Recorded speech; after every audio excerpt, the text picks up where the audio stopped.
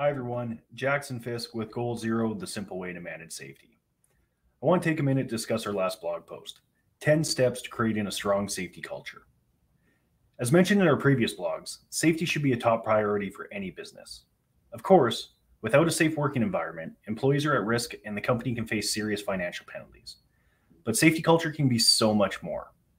A strong health and safety culture will have a positive impact on your workers, public perception, and your bottom line. So how do we do that? Well, it all starts with management's commitment to safety. Management needs to set the tone for an organization and must make sure everyone on board is on board with your program.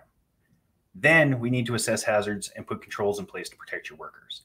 This includes many things like inspections, worksite tours, emergency preparedness, training and competency of your workers, incident investigations, and considerations for other affected parties like contractors, visitors, or other employers in your area.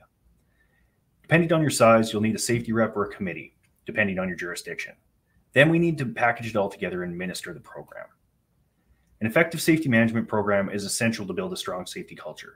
It doesn't have to be overwhelming, but it does have to be practical for your operations and be compliant for local legislation and regulations. At Goal Zero, we can help with this. We can give you the foundation and the tools you need to build a strong program and company culture, and let our team of experts and partners grow with you as you need it. If you want more information, please read our blog or contact us on our website.